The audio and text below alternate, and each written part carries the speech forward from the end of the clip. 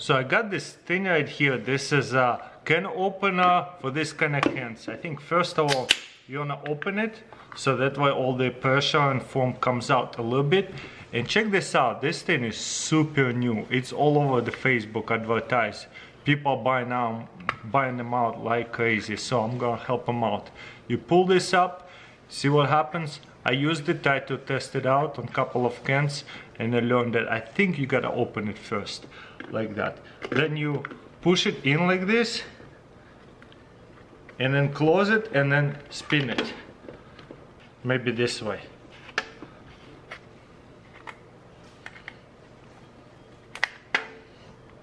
All the way around.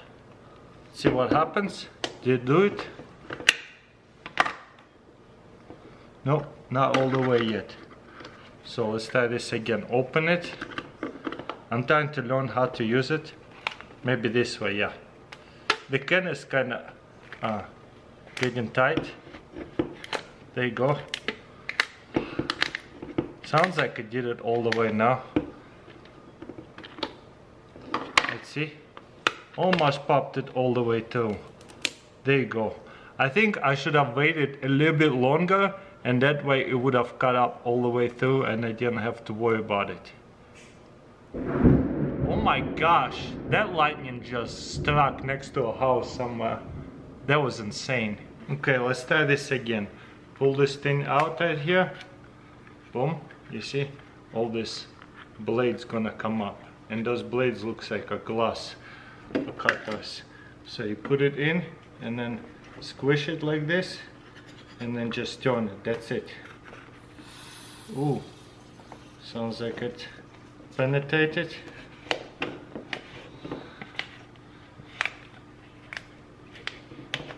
Don't really know how hard it's supposed to push. Well, let's make it all the way through. It did spill a little bit, but let's see if it actually works. Maybe a little bit more.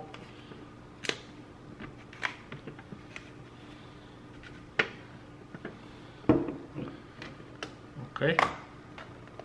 Oh wow, it did work. Oh no. Wow, check this out. And this edge supposed to be not sharp. I would say for the most part it's actually not sharp. One or two pieces there is a sharp edges, but they were advertising how there's no sharp edges. That's kind of cool. Check this out. And that way you can pour it without any kind of foam.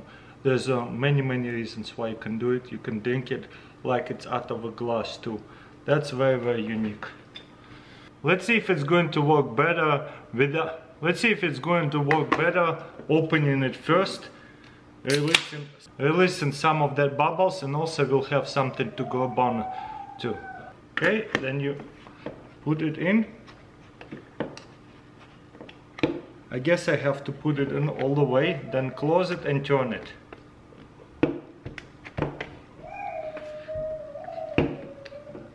I guess don't close it all the way.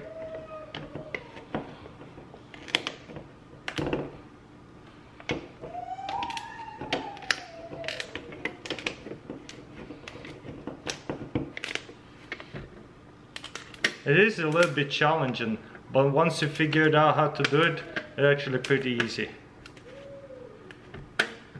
So I think I went all the way through a couple of times. Let's pull this up, grab this lid and take it out.